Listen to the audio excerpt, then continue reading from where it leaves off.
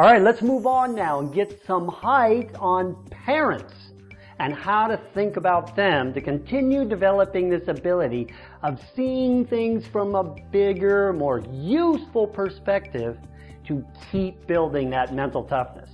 Now, I'm just going to assume that you have a parent or other mentor who has given you this training because they want to help you succeed.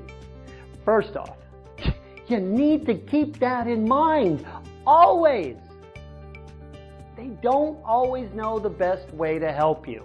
They aren't inside your head, and they don't know what you're going through. All of that's true. And things are different for kids today than how it was for us, my generation, your parents. But cut them some slack for not understanding that. They only know what might have worked for them in the past or something they read or heard from a coach.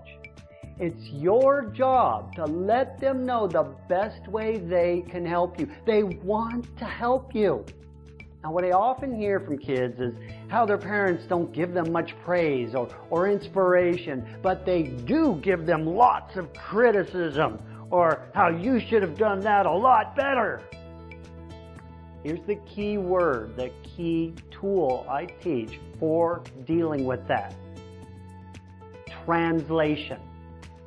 For example, on the car ride home, maybe Dad says something like, "You need to get a lot more aggressive out there." You can learn to translate that. Here's the translation to what your dad is really saying. "Son, I really want you to succeed and be happy about your play in basketball. Here's something I noticed that maybe you're not aware of that I think could help you get there. I've seen you play more aggressively in the past than you did today. Maybe I can help you find out what was holding you back today so you play better, more aggressively next time." That's really the truth about your parents, saying stuff like that.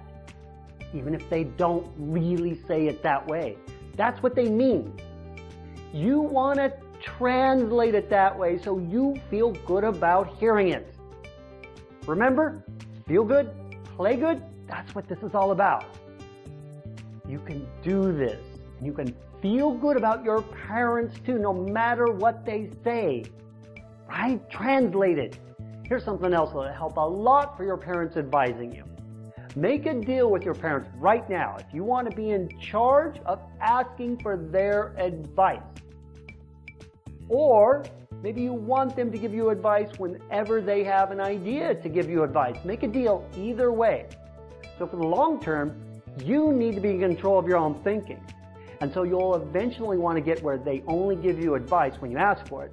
But don't go and tell them to only give you advice when you ask for it and then never ask for it. That's not very smart. Because the height on your parents is you can learn a lot from your parents. And it will help you. Don't let your stubbornness get in the way of you playing your absolute best and taking advantage of your parents wanting to help you. Now, if they say something you already know or you disagree with, it's going to happen, just nod and say, "Thanks, Mom, Dad. That's a good idea." That's all you got to say.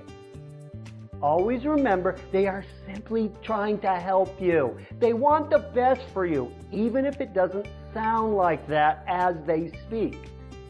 I'm a parent too, and I've talked to thousands of parents, and this is always the case. That's the height on parents.